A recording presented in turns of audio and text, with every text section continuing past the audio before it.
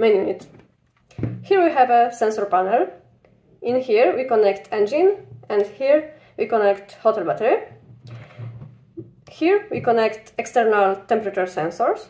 It can be sensor for external temperature, internal temperature, sensor for water temperature, like grey water, fresh water, black water, whatever you wish for.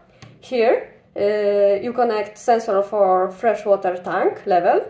Here is the grey water tank level sensor. In here you can connect up to 4 sensors, simple on-off. So it can be move sensor, gas leak sensor, water leak sensor, and engine on-off sensor. This is our recommendation, but of course you can connect any simple on-off sensors. In here we have a device panel. This is used for control of your motorhome equipment. You can connect up to 10 devices.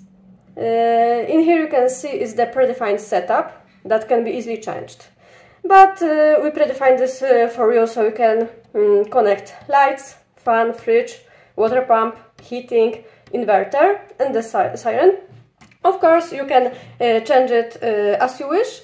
If you change it, you will have to also change the configuration on the application side, but it is easily done. So if you, for example, don't have fan in your vehicle, but have more lights, then you can simply connect light in here and change the configuration on the application side. Here we have functional buttons. This one is used for resetting the module, and this one is used to set on or off all the devices. Here we connect the Wi-Fi antenna, the long one, that you will also receive in the package.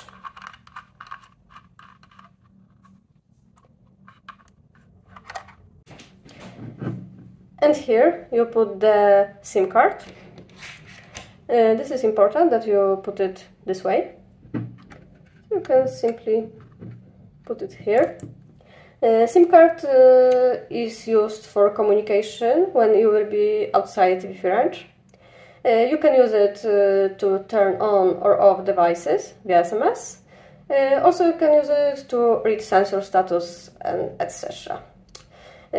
Also, the system will communicate with you via SMS if something happens, like somebody breaking into your motorhome, or there will be gas leak or water leak. Here you put the MPPT solar charge controller. This is used for receiving charging parameters and status, battery state information, and so on. And in here you put GSM antenna.